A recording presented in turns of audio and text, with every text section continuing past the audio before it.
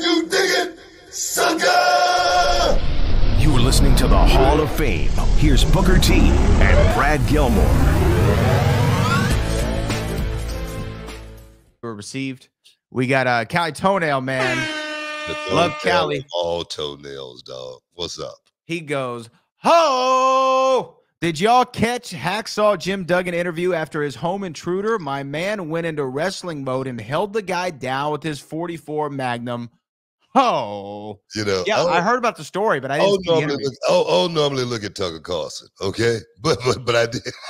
Oh, he was on Tucker? Yeah, he was on Tucker Carlson. Oh, wow. I just happened to pull it up on YouTube, and he was putting it down as far as, man, dude came busting through the door. He was, running. He tried to carjack and do something somewhere, and he was running through the neighborhood, came to Jim Duggan's place, just busted the door.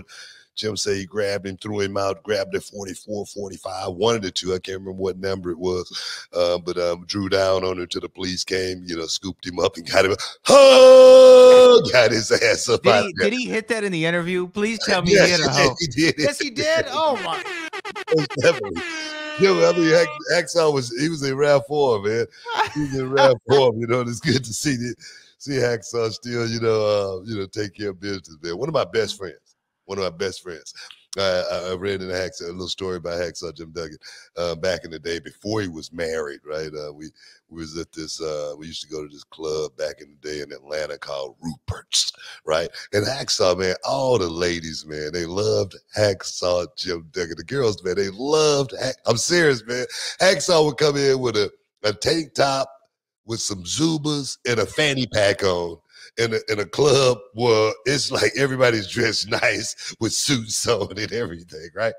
So Hacksaw rose in the club, right? And this girl, that was in the club, she was all over him, and her boyfriend hated him, right? So this guy had like 3 other guys, and they was finna jump on Hacksaw Jim Duggan and, roused him pretty good in the club, right? And me and my brother, we just happened to walk in Rupert's, right?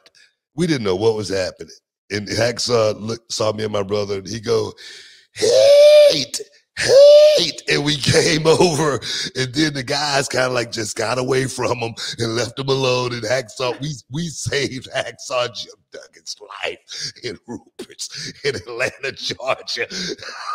He called in heat for the hot tag. He called in the heat, man, and the heat rolled in, and everything just seemed to just brighten up. I remember that night, we stayed at the club till it closed down, and I remember it was crazy. It was a crazy night.